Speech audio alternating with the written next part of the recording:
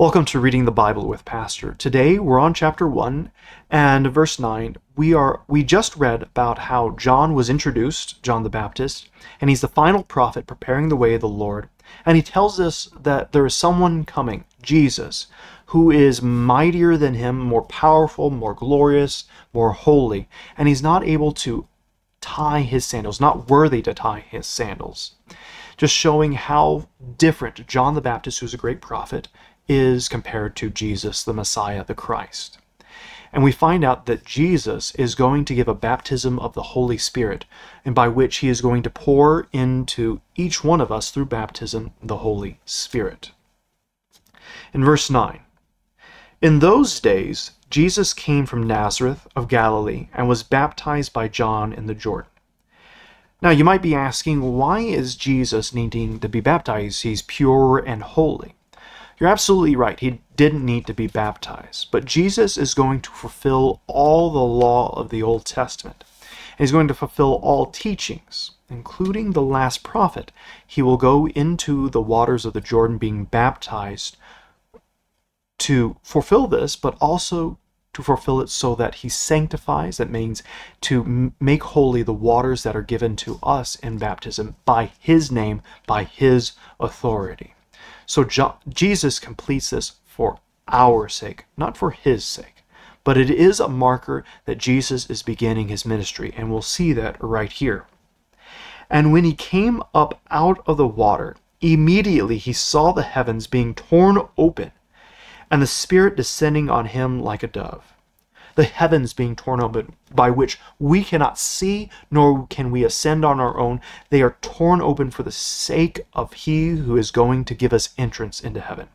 And the Holy Spirit that is going to be given to us, as we read here by John's admission, is poured out onto Jesus. It is given to him. He is God, and we get to see the Holy Spirit descending on him like a dove. And then we also hear a voice came from heaven. You are my beloved Son. With you I am well pleased. So we see the Trinity here at Jesus' baptism. The Father, the Son, and the Holy Spirit. All three in one as God. We get to see them here. Christ has humbled himself, taking on our flesh, taking on a baptism of repentance for us. And we see the Holy Spirit that is going to be given to us being shown here as the heavens are torn open.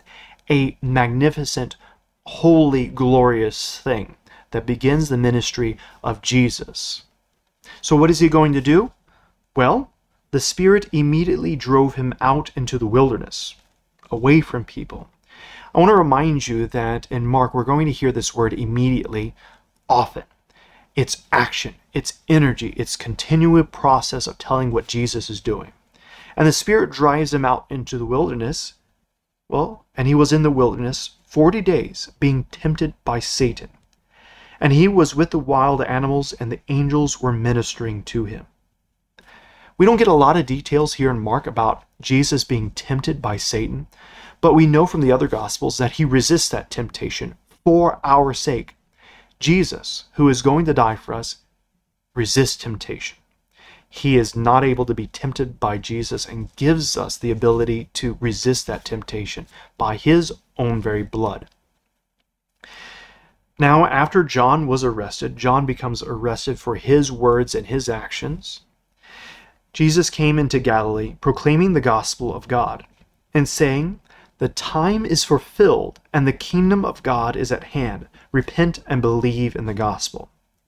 Now this sounds like Jesus is saying, okay, now's the time. We're going to do this action of teaching you who I am. But it's even more than that. It's more important than that, because the Israelites have been waiting for the Messiah. That is the Hebrew word for the anointed one, the chosen one that's going to save them from their sins. In Greek, that's Christ. It is now time. The plant has now borne its fruit. It is time to pluck the fruit off the plant. It is now time for Jesus to do his ministry, to die for us. Now, I keep mentioning his death. That is going to be something very important throughout all the Gospels. But remember and keep in your head that people don't actually know at this point in time that he's going to suffer and die for their sake.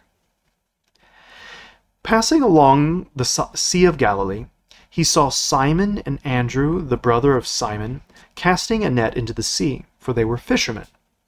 And Jesus said to them, "Follow me, and I will make you become fishers of men." And immediately they left their nets and followed him. I'm not sure what type of presence Jesus had, but he says to follow him. This is the same thing that's true for us. He tells us to follow him. We are called by his word, his gospel, and come to faith by his leading us. And we see even Simon and Andrew here. Simon will later be called Peter. Simon and Andrew come to him because God says to do so. He gives them faith. It's not an acceptance or a reasoning, but rather an act of faith. And remember, in Mark, we're always seeing that energetic movement and action of faithfulness as people do what God has in store for them. And going on a little farther, he saw James the son of Zebedee and John his brother, who were in the boat mending their nets. And immediately he called them, and they left their father Zebedee in the boat with the hired servants and followed him. So we see here that Jesus is baptized. He's tempted by the devil. He begins his ministry saying, "Now is the time," and he calls disciples, followers, who are going to listen to his word and act according to his teaching. What we can see here right at the beginning of Mark is that there is a call for us to hear his word, to not fall into temptation, and to follow him. We'll pick up next time here with Mark chapter 1, starting at verse 21.